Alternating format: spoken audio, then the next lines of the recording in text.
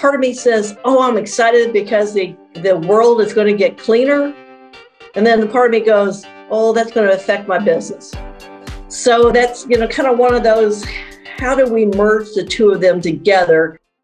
Hireology's recruitment CRM empowers businesses to build their best teams with confidence. The company equips HR and business leaders with the skills and technology needed to manage the full employee lifecycle. Visit www.hireology.com.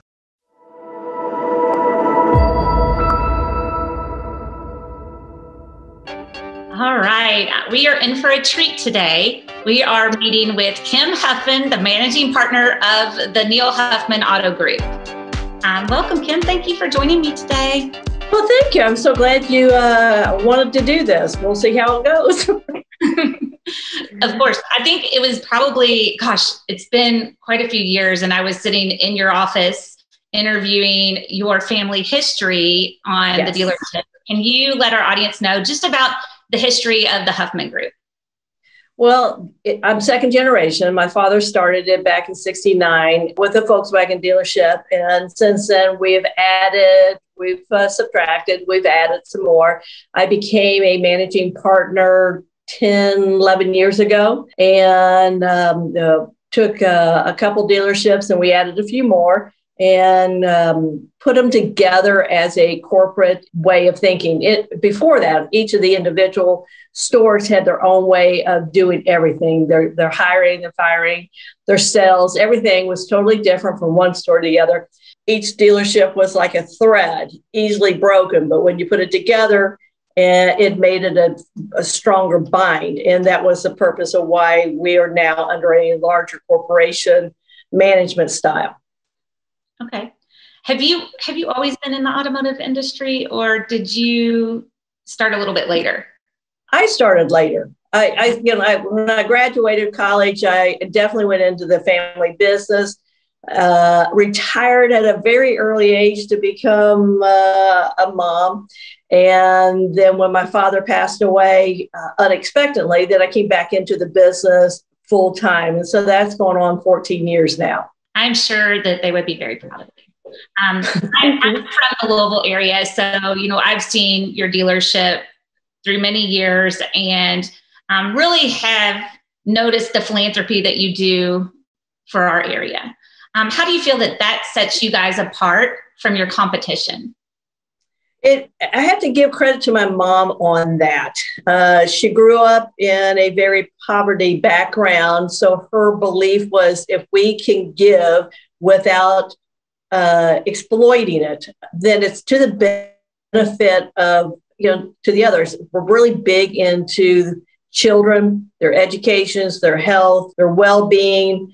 And then you get into each one of the dealerships. Manufacturers have their push on what they want. So individually we do that, but as a whole, we work together in the community without really saying, hey, look at me. We've done the mayor's hike, bike, and paddle. Well, that's a family oriented. Everybody's involved in it. You definitely get involved in a healthy lifestyle.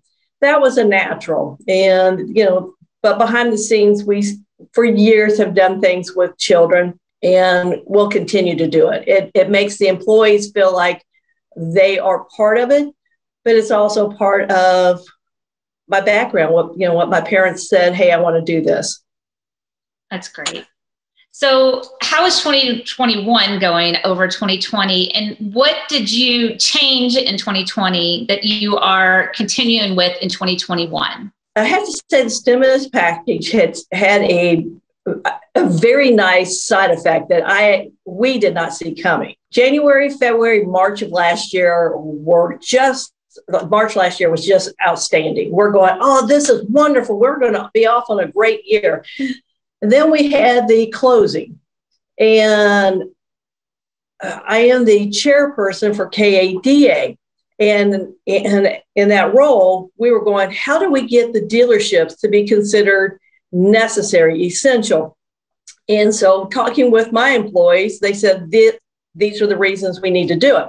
So we came across the board for the dealers in Kentucky. We were leading it. this is how we wanted to say, okay, we want to reopen. And yes, we'll follow the guidelines. Yes, we'll have all of this. Anybody that comes in, they have to go outside and walk around. They have to see it.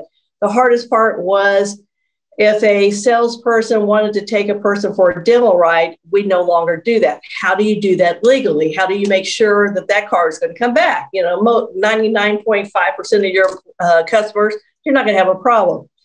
That was some of the legal things we had to change within to adapt to be able to allow the customers to walk around to see. We did a lot of video chatting with them. We had, our salespeople would walk around the cars. The service department, was definitely necessary. You needed to have your vehicle if you were going to go to work or whatever. You needed to have it for the emergency of it. So the service department, that was hard because the technicians had to wear masks all the time. They're out there and they're constantly, their arms are up and down. They're constantly doing things and having to take the mask on and off. So we provided, more space for them. And so we created what the government wanted us to do. We said, we're in for it. We will do it. We're not going to say no. Across the board, all of our dealerships follow the guidelines. It ended up being really a good thing because the customers were now comfortable and they came back and we had a really nice year. But the procedures we put in place last year, we're still going to keep. We still have no cars on the showroom floor. We will bring the cars to the customer. We will do the video. The sales department will stand outside of the car, let the customer go through, and they will virtually tell them how to do it. And the customers are comfortable with it. They understand the purpose of why we're doing it. And my employees love it. They're not having problems. So this year, we're always a little concerned. January, February, what is it going to be like? Well, February wasn't so bad, and March is looking like a typical really good March. So, we were concerned about getting inventory. Used car inventory was an issue. How do you get inventory if you don't have customers coming in? How do you get inventory if the auction houses are closed? We got to, we became very creative. Being creative allowed everybody to have an opinion, and we opened the doors and said, okay, go for it. So we allowed the customers to help us to be safe. We allowed the employees to use their imagination to solve the problems. Nice. Are you having an inventory issue right now in 2021? Not yet. Okay. That tends to be like a May issue. It comes and goes. Mm-hmm. So we may have a little bit of an inventory in 2 months from one of our manufacturers who has a issue with a chip that is very delayed in being produced. But we're creative. We know what we're looking at in a couple months. We've looked at our inventory. We're going out looking for what we need to replenish it. Perfect. So again, being very creative that way. Nice. And I love that you are including your entire staff and letting them give you their opinion and their ideas. They're at the forefront of everything with the customers. Right. And right. To be able to include them makes them feel like. Well, I'm not an expert. I also know that I have to rely on my employees because they have that experience.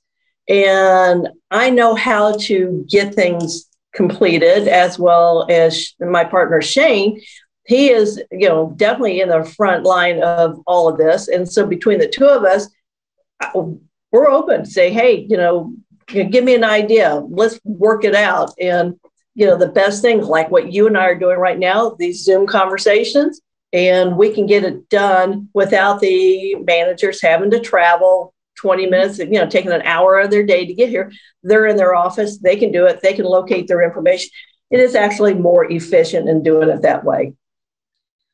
So I know that training has always been something huge for you guys. Right. When I first got in the automotive industry, I interviewed Terry Isaacs, who was one of your trainers at the dealership. And I know that you were one of the only ones that I knew that had an in-house trainer, which was super cool. Speaking of like the Zoom calls and things like that, do you get a lot of your education now through like webinars and podcasts and things that you can do virtually? Yes. Unfortunately, the outside vendors have a really good need to contact us. So they have provided a lot of that. So again, we can have our sales force from different stores log on and do the training, and they can do it that way. We don't need Terry to be in their space, but he can definitely work around with it. But then he also goes to each individual that's new and says, okay, I'm going to work with you. We got the basics, behind the scenes stuff. You've got all that. Now we're going to finesse it. So he's extremely energetic, and it makes it a lot of fun to listen to him because he enjoys doing that. He really does. Did you know he used to write articles for AutoSuccess? I mean, back in the early 2000s. Yes, I think I did.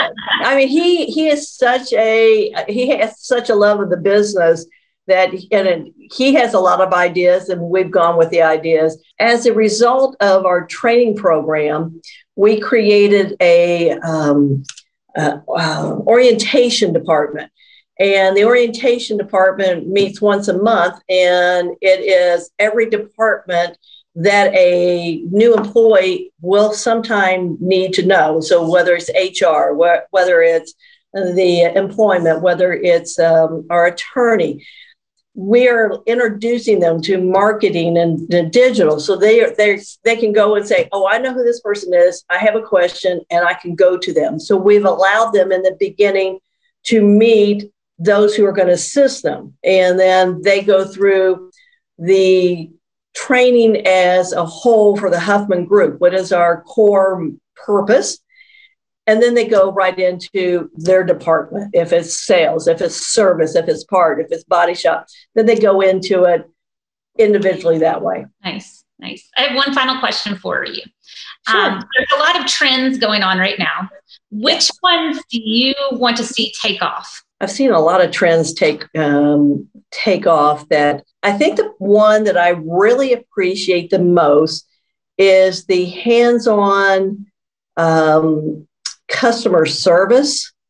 I really love the idea of the employees getting involved with the customers and always saying yes. The trend of saying, oh, go down that way, I'm glad that's gone or going away. The trend of you're wrong, I'm glad that's going away. There's always a way to solve a problem. And I love the idea that it is now more transparent and the problems get solved without any confrontation. I love that. Now, the next trend, I'm on the border with this one, but the e-vehicles, part of me says, oh, I'm excited because the world is going to get cleaner. And then the part of me goes, oh, that's going to affect my business.